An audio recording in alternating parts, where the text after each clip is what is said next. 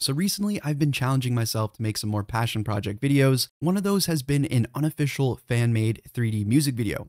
That's going to come out soon, but in the meantime, I want to take today to talk about some of the useful things I've learned along the way while making that video. So here are 5 tips for making a 3D music video with Blender.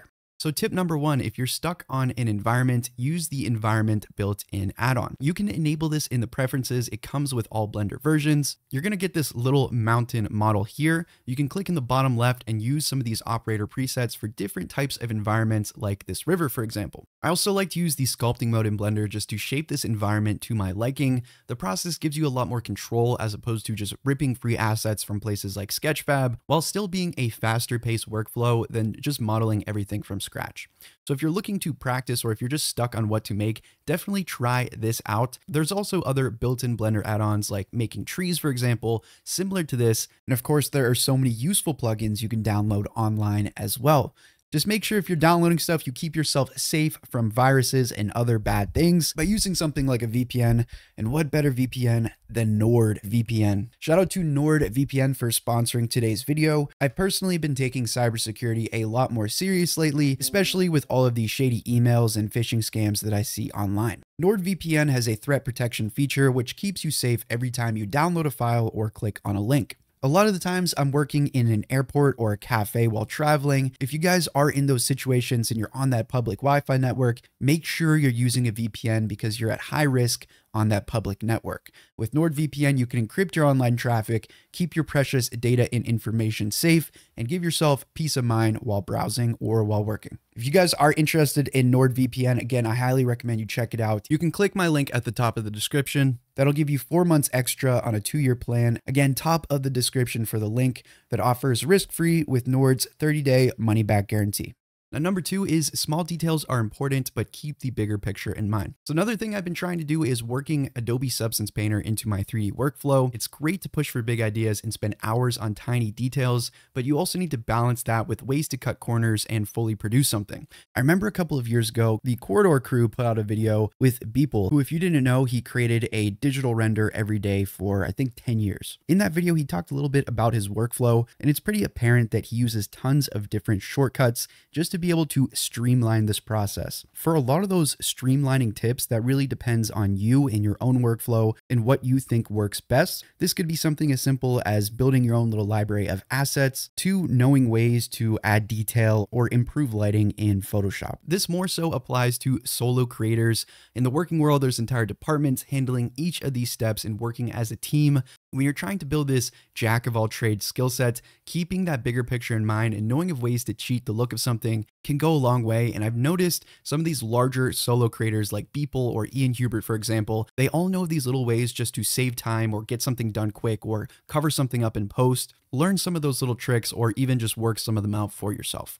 So number 3 is learn ways to streamline your animation. For camera animation, I recommend 2 things. Number 1, watch some tutorials on camera constraints. These can really save you a ton of time tracking and following the path of specific Bezier curves, as opposed to painstakingly animating every rotation and movement with keyframes. I also recommend you learn how to use the graph editor. Not only do you get additional control over the keyframes, but you can also add in modifiers to add things like camera shake or repeated movements.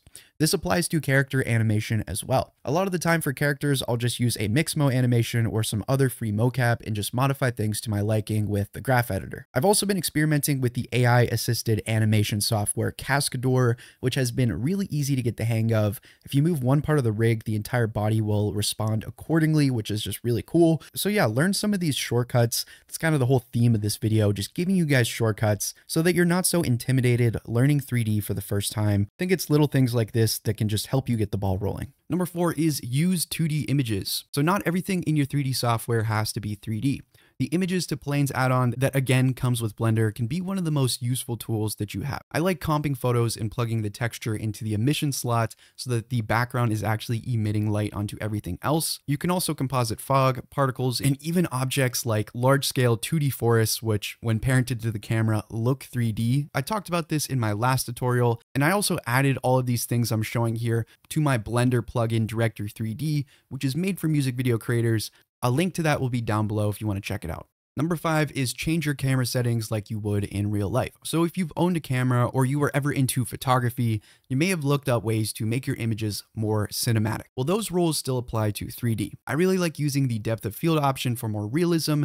Now, if you're a beginner, this is by far the most important tip in the video. So you may be thinking, okay, I want this object in focus, so I'm going to go down to the depth of field, click on my focus object here, and select my object. Well, if you do it that way, you may see that this is still very blurry. You're not able to see a lot of these details. If I zoom in here, you can see still not a lot in focus. And the reason for this is that whenever you click and select this focus object here, it's actually locking on to the origin of the object. So if I click on the object, you're going to see the origin is this yellow dot, and you can see it's in the very center of the model. And this is useful for being able to rotate things.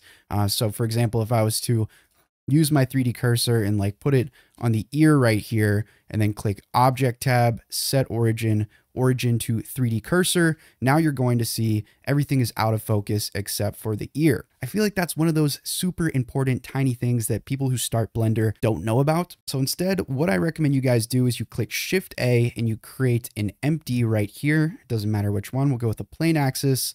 Empty is going to pop up where the 3D cursor is. I can rename this empty to my pull focus. Let's go to my camera options down here and set the focus object to my empty pull focus. So now I can just take this empty and put it exactly where I want the focus to be. So I can put it over in the background. I could put it in the foreground. I could animate it just by setting some keyframes here so that it goes from the foreground to the background and get this sort of depth of field pull focus look.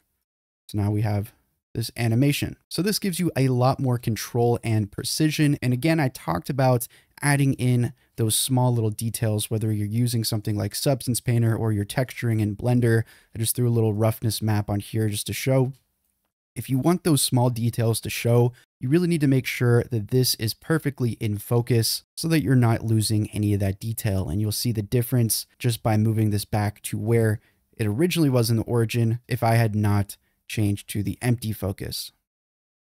There's also a lot of room for experimentation with this one. If you just look at music video examples in real life, people are using things like fisheye lenses, crazy motion blur, slow motion, etc. Take note of those real world examples and apply that to your works in 3D so that you can get more creative and organic looks. So that's about it, guys. Again, just a little thought processing video here of some things that I think can help you. Like I mentioned earlier, I'm trying to make these sort of larger scale projects. My thinking is if I work on one larger project that takes me a couple weeks to do per month, I can learn new things, which I can again teach back to you guys on this channel while still keeping myself fulfilled, not repeating old information, which I hate to do, and just moving forward and trying to get better every day. So I hope you guys do enjoy. I'm also working on a full Blender bootcamp for video editors because I know a lot of you guys came from my video editing content. And now I'm starting to kind of experiment and go into 3D and ways to work that into the full video creation process. So I want to give you guys a full bootcamp course to get you up and running with these 3D tools and teach you all of the basics. Other than that, guys, have a nice day. Turn on those notifications so you don't miss the next one coming out, and I'll talk to you in the next one.